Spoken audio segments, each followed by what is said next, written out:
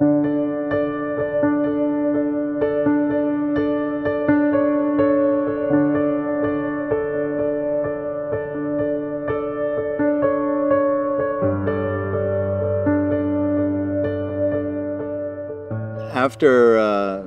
9/11, it became clear that the country was off balance. Its center was missing.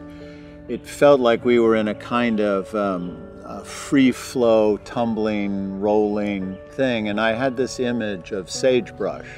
I didn't conceive of the exact piece at the moment that 9/11 was happening, but I knew as I watched 9/11 unfold on television that it was, if artists were ever needed, now was going to be the time.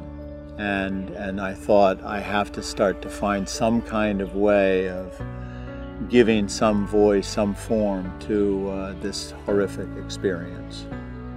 9/11 was a monumental tragedy in which 3,000 people died and we saw no bodies.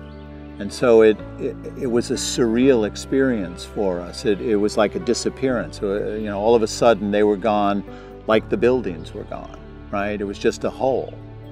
And the mourning language turned very quickly to the loss of architecture. And over a short period of time, the references, the way of understanding the real loss, which is the human loss, had disappeared almost. So it was important to bring back the figure saying, this is at the center of our problem.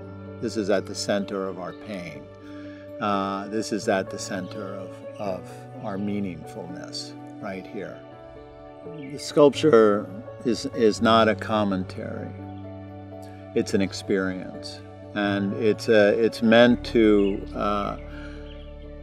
bring people once again into a fragile and frightening moment, to open them up to a kind of vulnerability that allows the emotional aftershock of 9/11 to be present, while at the same time empathizing with the loss, and also recognizing that they've survived it. And so that to me is what the grieving process is. It's one in which you deal with the pain of loss until you begin to realize that you have survived that loss, even though the absence will always be present.